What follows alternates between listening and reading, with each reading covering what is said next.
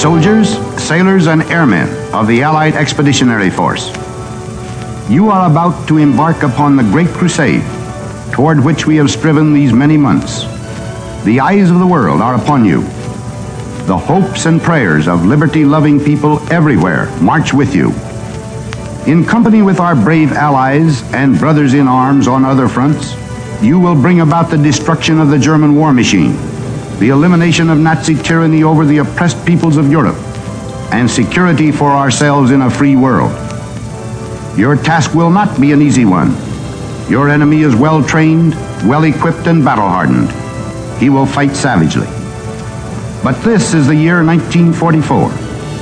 Much has happened since the Nazi triumphs of 1940-41.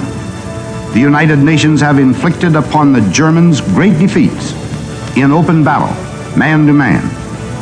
Our air offensive has seriously reduced their strength in the air and their capacity to wage war on the ground. Our home fronts have given us an overwhelming superiority in weapons and munitions of war, and placed at our disposal great reserves of trained fighting men.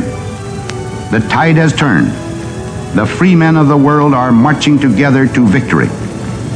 I have full confidence in your courage, devotion to duty, and skill in battle.